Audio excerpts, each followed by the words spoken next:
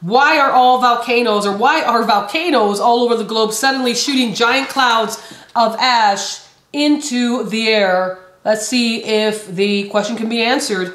I just shared with you scripture. Clearly, we're living in the end times. These are all signs of the times. It says there certainly hasn't been a lack of seismic activity so far in 2020.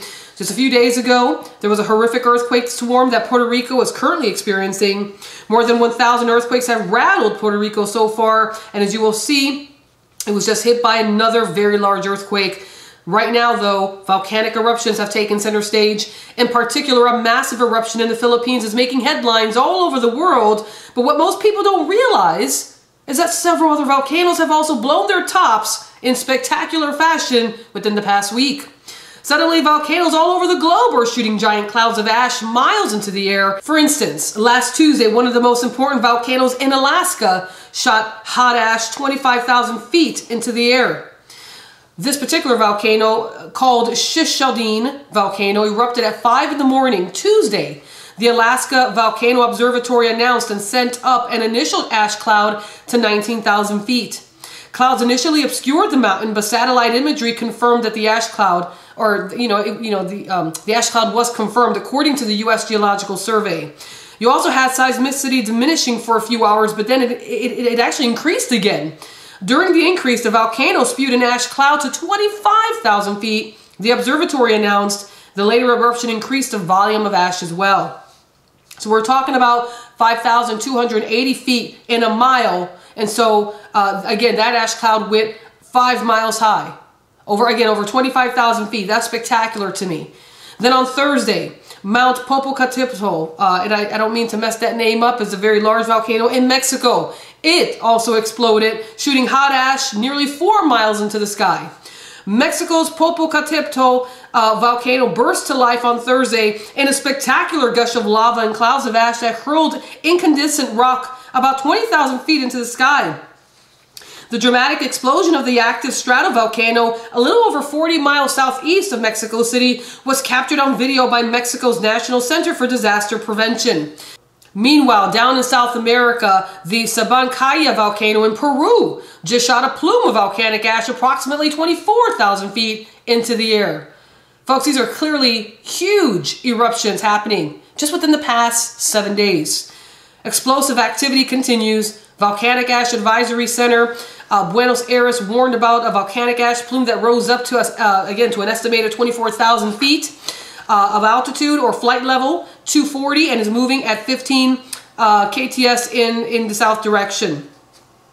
But hardly anyone is paying any attention to what just took place in Peru because of what just happened in the Philippines. Also on Sunday, just as I shared with you, the Taal volcano roared to life, and it's being reported that the eruption sent steam, ash, and pebbles up to 6 to 9 miles into the sky. Can you imagine that? How large are these massive eruptions? How fascinating, how spectacular, how terrible. Folks, these are clearly signs of the times. The Lord is speaking through the mountain. It reminds me of the book of Exodus. It reminds me when the children of Israel, the Hebrew children, were so afraid to look at the mountain, Mount Sinai. They were afraid of the presence of the Lord, and Moses had to be there. Mount Sinai was a very active mountain, and it could easily represent a volcano. It had pillars of smoke that came out. The Lord was there. And make no mistake about it, the Lord is speaking again. He's roaring these volcanoes to life. The ring of fire again is being lit up. It's on fire. It's become very active. That is the Lord speaking. That is labor pains in the last days. The Bible is, the Bible tells us, the Word of God tells us that the earth is moaning and groaning and laboring for the revealing of the sons of God. Again, my question to you is, are you saved? Are you a son of God? Are you a daughter of God? Are you a child of God? Have you submitted and surrendered your life to Jesus Christ? Have you prayed today? Have you asked Jesus to take over your life? Have you submitted every part of your life to Him? Do you have a relationship with Him? Jesus Himself says, I am the way, the truth, and the life. No man comes to the Father except through me. Folks, again, we're living in the last days. The day of the Lord is at hand. The second return of Jesus Christ is at hand. And I want to encourage each and every one of you to read 2 Thessalonians chapter 2, starting in verse 3. I want to encourage each and every one of you to read the book of Revelation, starting in chapter 1, the revelation of Jesus Christ. This is all talking about Jesus. It's all talking about, the one who was and who is to come, the Almighty. And of course, his second return. He is coming. The earth is speaking. The earth is preaching, for crying out loud. Are we listening? Do you have ears to hear what the Spirit of God is saying? Let it be that you do. And if you don't, Father God, please help them to receive. Help them to receive the gift of salvation so that they can be born again. Because when you're born again, that's how you are able to have ears to hear what the Spirit of God is saying. And of course, if you're not born again, you're able to still receive salvation through the mercy of God.